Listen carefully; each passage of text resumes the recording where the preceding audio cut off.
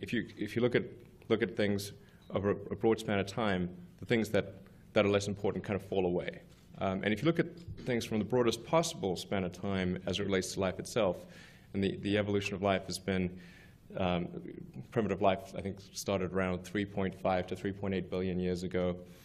And what are the important steps in the evolution of life? And obviously there was the advent of single-celled life, there was differentiation to plants and animals, there was life going from the oceans to land, there was mammals, consciousness, and I would argue also on that scale should fit life becoming multiplanetary.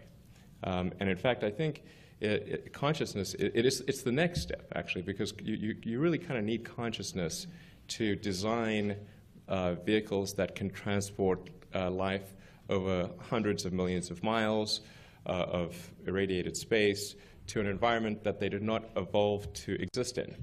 You know, it would be very convenient, of course, if there was another planet just like Earth nearby. But that's unlikely, and as it turns out, not the case. I think if one could make a reasonable argument that something is important enough to fit on the scale of evolution, then it's important. And maybe worth a little bit of our resources. If it's something like 0.25% of the GDP, that would be okay. I think most people would say, okay, that's not too bad. You know, it's.